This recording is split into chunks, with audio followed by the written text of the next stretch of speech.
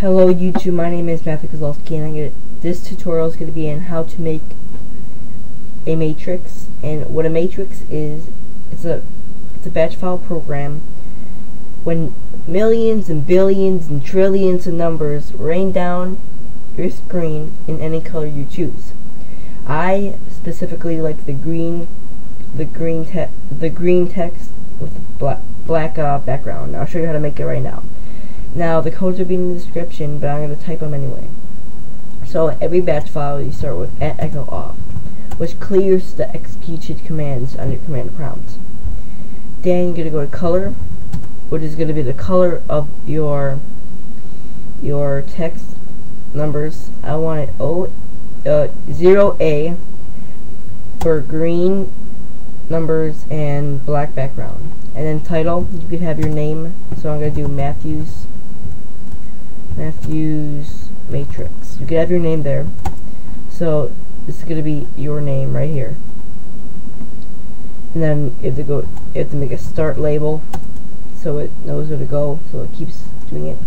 You're going to echo percent random percent. That means the number could be any number. It's a random number with percent signs. Then you're going to copy it and keep doing it, and you're going to copy these, paste, and you're going to keep copying them until you I'll tell you when to stop. So you keep doing it until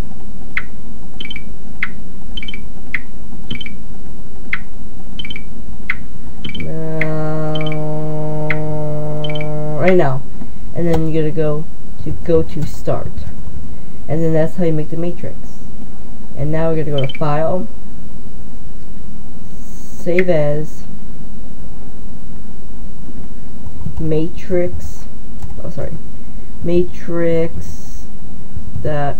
You could save whatever. The file name can be anything, but at the end of the file name you must have .bat that activates the batch. Okay, and now it says matrix. Now I'm going to close this. We're going to open documents, and you have where's the matrix? Matrix. And look at that. That's the matrix with your name and the letters, and the numbers in green form. Excuse me. Excuse me. Now you can make this in a big screen. I'll show you how to do this. Now, to make it in a big screen, like covers. Yep. Sorry. Hold on. I'm sneezing a lot. Now, to cover the whole desktop, what you're gonna do is you're gonna send to. You're gonna make a create shortcut to desktop. You're gonna close this. You're gonna desktop. And you go to properties. The only to customize it, you have to make a shortcut. Now, layouts. That's the buffering size. Don't mess with that. And the window size, you want to do 1000 by 1000, and you want to apply and OK. And we're gonna open it, and look, it takes up the whole screen, as you can see. And sometimes if I exit my computer to go swimming or something like that, or to eat lunch, I keep this as like my screensaver, and to close it, you press that, and that's it. So I hope you enjoyed this tutorial. More tutorials to come. Please rate, comment, and subscribe.